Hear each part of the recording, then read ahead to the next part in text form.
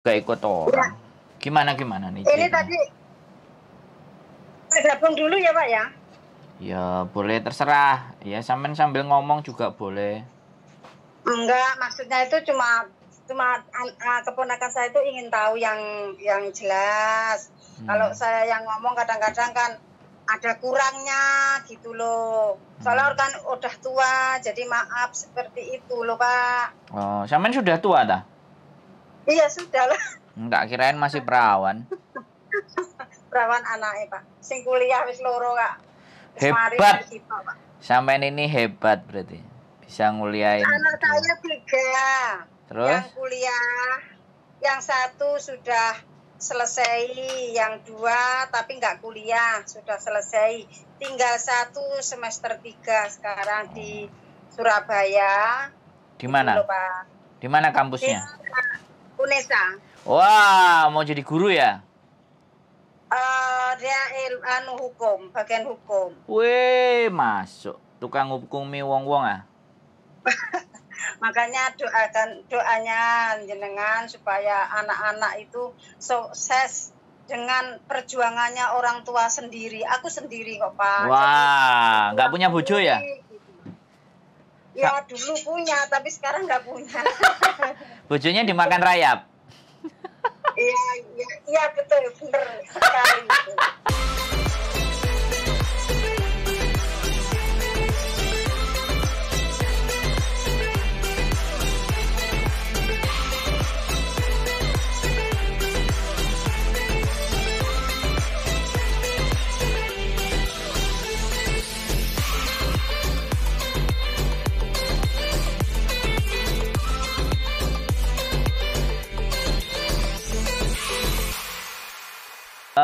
Sebenarnya ini hal yang menarik ketika sambil nunggu temennya sampean masuk kan. Jadi sekali lagi aku bilang bahwa harusnya cerita yang kita angkat itu cerita yang begini juga gitu loh. Nggak cuma cerita sedih-sedih. Cerita yang anaknya sukses, anaknya bisa kuliah semua. Terus ada yang sudah jadi pegawai gitu loh. Ada yang jadi diploma. Jadi biar ceritanya itu nggak cerita ngeluh. Bisa bener nggak? Kok nggak bisa ya Pak gabung sama anak-anak ya? Ya anak-anaknya nggak tahu, nggak punya HP, paling sampean gabung gimana bisa kalau nggak punya HP? Biasanya saya gabung gini udah oke loh. Dapat sekarang nggak oke ya? Nggak usah Pak. Kalau nggak bisa besok aja, kalau sudah ada waktu nanti saya telepon lagi jenengan. Terus masalahnya gini Pak. Boleh. Saya mau tanya masalah ke Pak RT RW atau kelurahan itu gimana? Apa itu perlu cari ke situ ya Pak? Untuk apa?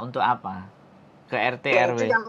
Yang persyaratan berangkat ke itu loh. Surat izin wali. Nanti RT RW nggak ada ya? Pak Lurah aja langsung. Loh, tapi kan di kontrak kerja kan tercatat RT RW pasti ada. Ya nggak ada masalah lah, RT RW itu gampang Mbak. Bu, manggilnya Mbak aja ya biar kelihatan muda kan, sampean masih muda. Manggil Ibu aja, memang putuku aja sudah 4 loh Pak. Oh berarti ini nenek-nenek ya? Betul. Tapi nenek-nenek yang gaul karena apa? Masih bisa cari uang. Waduh, sepakat saya Sapra. Saya sangat setuju nih sama nenek-nenek yang kayak gini. Nah ini yang mau tak tanya. Yo, walaupun nggak jadi sama yang itu ya, saya harus jadi sama sampean. Jadi saya mau nanya nih, sampean berapa majikan di sini di Hongkong? 1 majikan. 1 majikan berapa tahun? Kurang lebih sekarang ini berjalan 17. 2006 saya jalan ke saya ke sini. 17 tahun ngoyot men luar biasa. 2006 itu berapa tahun sampai sekarang? 2006 itu baru saya lulus kuliah 3 tahun. 2003 baru kerja di Indonesia saya itu. 2006 di PT itu 8 bulan. 8 bulan di PT, gendeng. Iya. Terus diapain aja? Tapi sebenarnya saya itu sudah dapat majikan 8 bulan tuh 3 kali. Tapi saya nggak mau. Kenapa? Karena apa? Bahasanya yang nggak bisa, takut dulu. Oh, majikannya yang nggak mau sama sampean karena nggak bisa bahasa? Bukan. saya yang nggak mau di agent tuh kamu dapat majikan, saya nggak mau terima karena saya belum bisa bahasa. Terus akhirnya yang terakhir ini majikan saya ini. Gila. Terus majikan saya ini bilang, Pak, agent saya sana, kalau kamu nggak cepat berangkat praktek sampai tua kamu di PT, bilang gitu. Ya, betul. Terus akhirnya saya harus nekat. Akhirnya saya berangkat. Nah, terus sampai di sini pernah Pak mau di interminit ya juga pernah sama majikan itu. Oke. Sebentar sama majikan ini berarti ya? Iya, sama majikan ini pernah mau di interminit, nggak mau katanya. Karena bahasanya nggak bisa. Suruh buang, suruh ambil dong. Jadi dong itu tak buang dek lapsap dong. Itu. Terus. Jadi dia marah-marah, tanya mana dong tadi. Nah. Loh, perasaan saya suruh buang ya tak buang, padahal suruh ngambil mau diminum. Aduh. Oke, sebentar. Oh, itu dong es batu ya? Apa gula? Dong podong itu loh. Sup. Sup itu. Oke, sebentar saya tanya. Sampean jangan cerita banyak. Saya nanya aja yang bisa sampean jawab. Jadi pada saat awal itu kan sampean adaptasi kan? Bener kan? Ya iyalah. Sebentar. Hal yang paling buruk yang sampean pernah alami ku piye? Dipisui apa dikeplaki apa dihamuk apa dilokno apa piye? Enggak pernah. Terus yang paling berat diapakno? Yang paling berat itu menurut saya memang adaptasi, Pak. Lah yo diapain? Dilokno apa kerjane kesel ora enek lerene gitu? Oh enggak. Dia itu selalu gimana ya? Selalu tangannya itu dulet-dulet, harus bersih dulet. Oh, itu ya. Tapi menurut saya enggak masalah. Yang penting tuh dulu cerewetnya minta ampun. Nah, piye ceritano cerewetnya gimana? Pokoknya cerewet, Pak. Mau apa-apa itu selalu nggak benar. Selalu nggak benar. Tapi saya ingat, kalau saya hanya masalah sepele ini saya kalah. Itu mau kalah, waduh. Nyerah, bahaya. Saya nggak mau seperti dulu, gitu Pak. Iya. Karena dulu itu mau rumah saya itu tahu Pak, bolong-bolong, lihat dari dalam, ketahuan di luar, lihat dari luar, dari dalam juga tahu. Jadi gejek itu loh Pak. Oh ya wis, gede kelek lah. Pokoknya mimpinya sampean kalau aku kayak gini aja nyerah, yang jelas pasti rumahku nggak bakalan keren, aku juga nggak bisa ngapa-ngapain gitu ya. Pikirannya cuma gitu aja ya.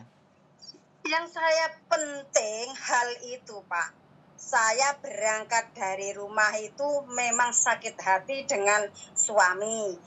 Saya ditinggal 3 anak, jadi saya menghidupi 3 anak. Akhirnya saya tetap berangkat. Anak-anak saya yang jaga adik saya sampai sekarang.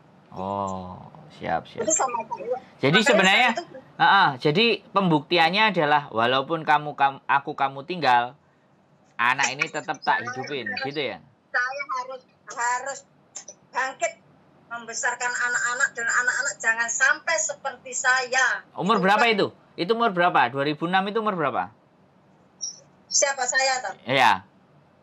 Pokoknya saya itu lahir 67 Pak. Lahirnya 67. Berarti kacek 10 tahun karo bapakku. Sekarang Bapak 155 Pak. Oh ya, kacek 7 tahun sama bapakku. Oke. Pokoknya gini, ceritanya seperti ini Pak yang penting. Yang paling penting sekarang saya bisa 1, membesarkan anak. 2, saya bisa menolong keluarga yang memerlukan atau siapapun yang memerlukan. Yang ketiga, walaupun nggak banyak, ada sisa untuk saya simpan. Itu saja. Oke, itu kan buat sampean. Sekarang pertanyaannya adalah, sampean ini kan wis mengenal majikannya sampean ya. Orang Hongkong, yang ini mau saya tanyakan nih. Orang Hongkong, dari awal itu kan pasti nggak langsung hapcok kan? Masih. Nggak lapang.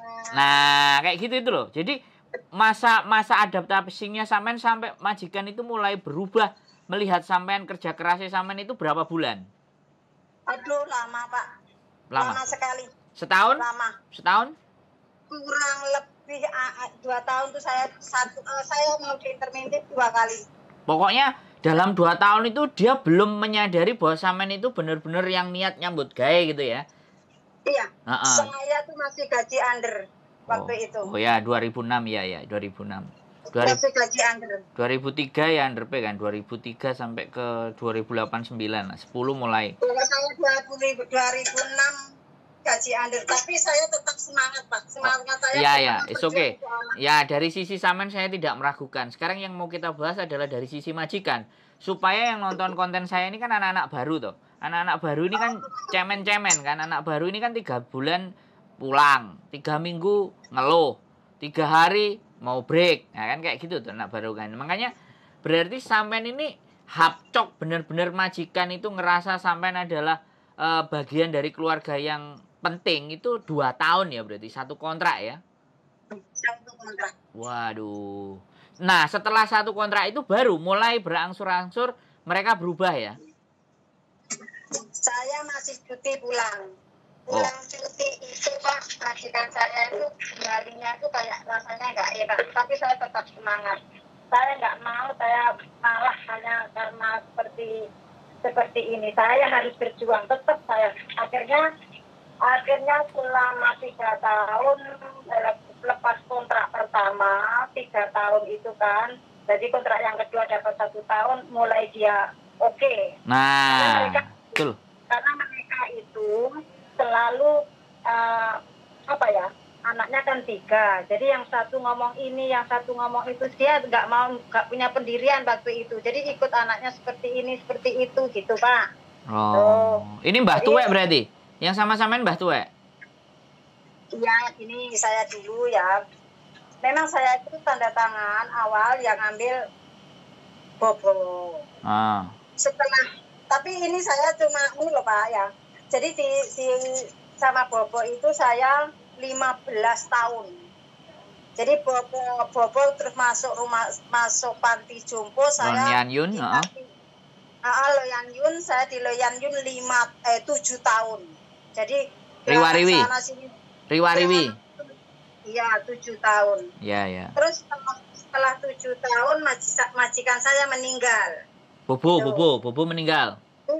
Ya, jadi selama 15 tahun baru majikan meninggal. Setelah meninggal, saya bilang sama yang anaknya itu, saya punya visa 14 hari kalau Bobo sudah meninggal. Jadi kamu mau ngambil aku atau enggak? Oh, tak, ngoceng leh. Gitu. Jadi saya sama Bobo itu 15 tahun dan saya yang baru dapat setahun ini. Tapi baru anaknya ya di rumah ya sini. Oke. Enggak, sebentar saya tanya. Sekarang kan berarti masa lalunya sampean di awal-awal di Hongkong itu berarti sama Bobo kan artinya. Nah, ini Bobo ini kan orangnya suka nuduh, kemudian cerewetnya minta ampun gini gitu ya, kayak gitu enggak? Kalau nuduhnya enggak, ya cuma cerewet, potong sayur itu harus sesuai dengan kemauannya dia. Potong sayur itu loh. Iya. Oke. Kecerewetannya dia potong sayur, terus apalagi enggak bersih atau apalagi? Karena dia suka masak, Pak. Dia seneng masak. Kalau sudah masak banyak itu panggil teman-temannya, panggil anak-anaknya suruh ke sini gitu. Jadi dia suka masak. Oh, jadi kayak makan bersama, jadi sore-sore makan malam bareng anak-anaknya datang ke situ. Ya berarti sampean dong yang masak berarti yang harus. Iya. Iya. Jadi gini, masalahnya kalau anak-anak yang baru tolong. Nah, ya gitu loh, sampean cerita buat mereka biar mereka itu dengar. Ini pesan saya untuk yang anak-anak yang baru. Betul. Tetap semangat. Kalau mau sukses itu perlu proses. Betul. Jadi proses itu enggak sebentar. Jadi proses itu perlu perjuangan. Oke. Perjuangan itu bukan berjalan di jalan yang lurus, kita berbelok-belok, kita ada batu, kerikil, batu apapun. Jadi kita harus bertahan. Jangan ada angin saja sudah mau jatuh. Kita harus bertahan gitu loh. Siap. Gitu. Jadi anak-anak sekarang itu bukan bukan saya itu gimana ya Pak, tapi memang anak-anak sekarang beda dengan yang dulu, jadi harus patuh. Satu, yang kedua itu Pak, patuh. Jangan pokcoy ya, jangan pokcoy ya. Patuh Pak, saya itu dengan kakak saya Pak. Saya dengan kakak saya itu sudah dibilang dengan majikan tuh anak yang nurut, dengwa katanya. Oke.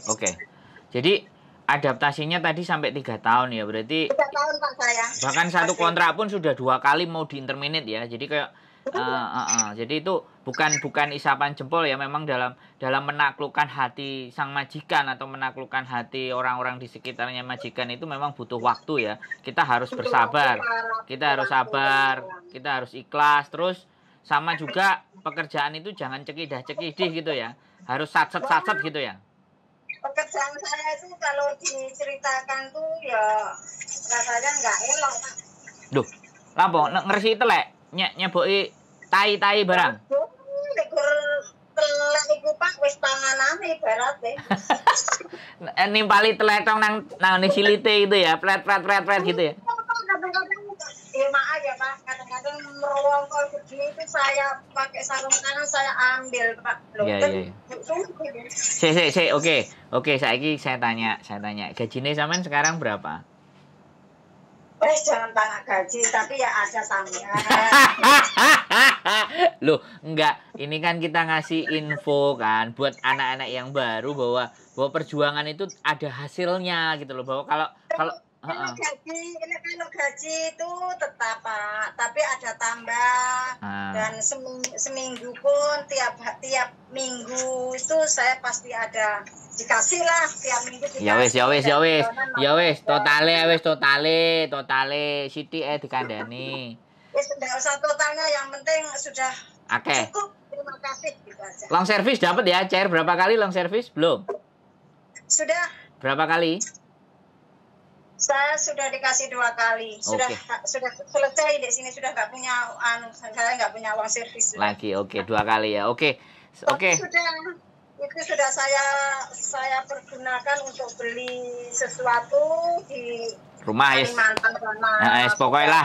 Pokoknya ada hasilnya dan tidak sia-sia walaupun kita disakiti sama laki-laki, kita berjuang menghidupi 3 anak yang sekarang sudah jadi sarjana dan mudah-mudahan jadi orang yang bermanfaat sehingga nanti kalau ibu sudah capek pulang, semuanya sudah tersedia, anak-anak udah mapan, udah jalan, tinggal nikmati hasilnya kan.